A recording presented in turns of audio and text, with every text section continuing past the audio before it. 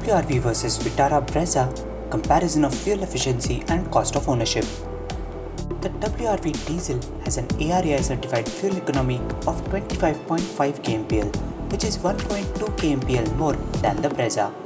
However, both cars returned identical fuel efficiency in our back-to-back tests.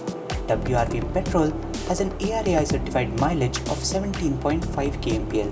It was almost 5 kmpl less efficient than the Brezza during our efficiency runs. Reliability and after-sales service. Both brands are well known for producing fantastically reliable products backed by excellent service support at affordable prices.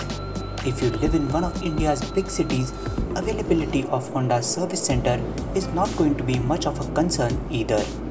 Only in the small towns and villages would the Vitara Brezza hold any advantage over the WRV in terms of service availability.